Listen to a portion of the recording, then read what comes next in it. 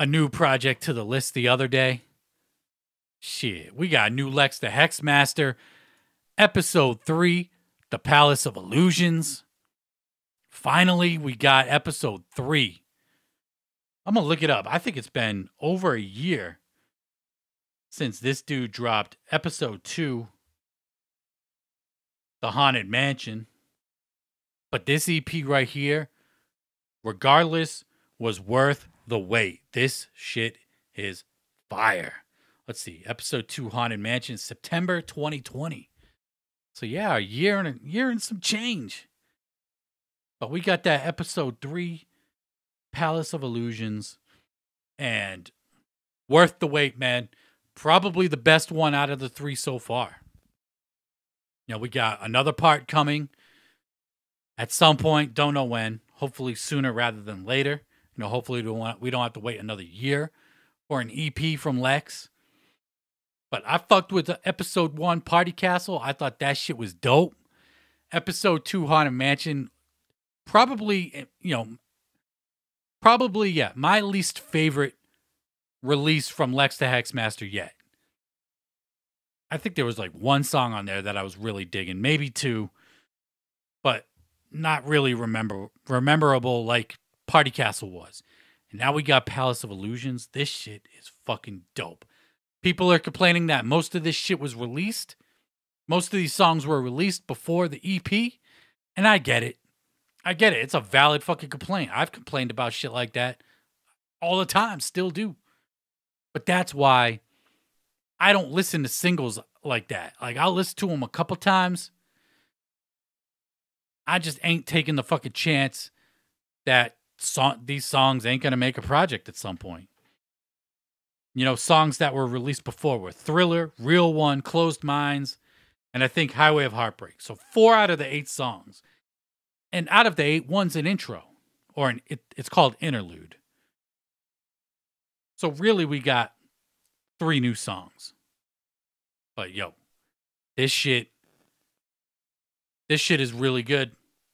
I dig it. I didn't listen to the singles that much. The one I probably listened to the most was Thriller, but I still dig it. I don't skip it when I listen to the EP. Solid project from Lex the Hex Master. He fucking killed it on here. He really did. Favorite songs on here for me would probably be Get Sippy, minus Gibby's verse, and Closed Minds. Closed Minds is probably my number 1 track off this shit. Lex, the Hex Master, and Jamie Madrox on some boom bap shit. That was fire. That song is just super dope. Madrox fucking kills it on there. Lex brings the fucking heat. I don't know why it took over a year to get this EP out, but I don't know if he hit some writer's block or creative fucking blockage, if you will. But this shit is fire, man. I really dig this. And yeah, like I said, I got a ongoing list of possible albums to make the top 20 of 2021. I threw this on there. And I think it's worth listening to it. If you've ever fucked with Lex the Hex Master at any point, or if you've fallen off with him, you got to check him out. You got to check this new shit out. I hope we get part 4 sooner rather than later, The only real complaint I could say about this album is the mix isn't the best, but it isn't the worst I've heard from Lex.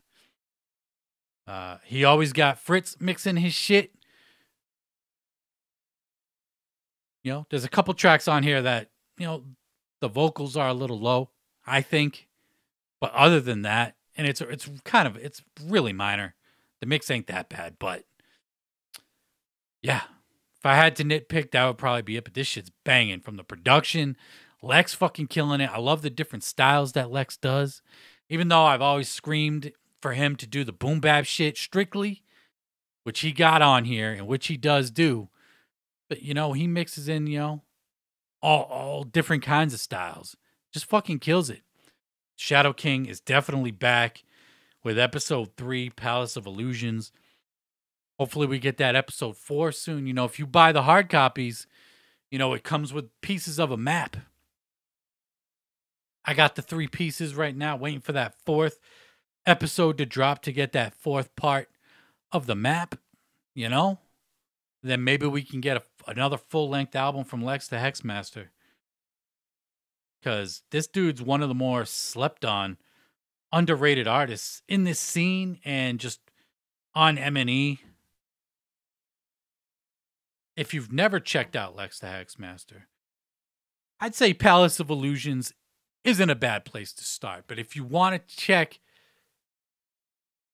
Lex the Hex Master out, and if I were to recommend Lex the Hex Master to anybody, I'd say start with the Lex the Hex Master and the Unholy Trinity EP. I don't even know if that's up for digital, up on digitals. I'm going to look right now, but that Lex the Hex Master and the Unholy Trinity EP is fire. And unfortunately, it is not. But I know you can find that shit on YouTube because I've listened to it on YouTube. That shit is fire.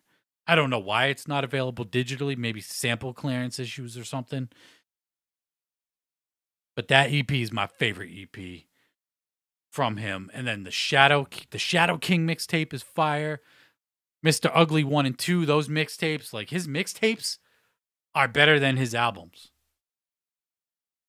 Contact is a decent album. I dig it. Beyond Redemption, the mix on that album really hurt that album. That was when Magic Ninja was still trying to figure out like their engineering situation, and like albums were just suffering because of bad mixes. And that album suffers from a bad mix. But there are some good songs on Beyond Redemption. But Lex has been pretty fucking consistent throughout his releases. So go peep that Palace of Illusions if you haven't checked it out yet. It is available digitally everywhere. It's dope, man. Front to back. It's only 8 tracks, but no skippers on this shit. You know, if you're putting out an EP, I don't think there really should be any skippers on an EP, you know?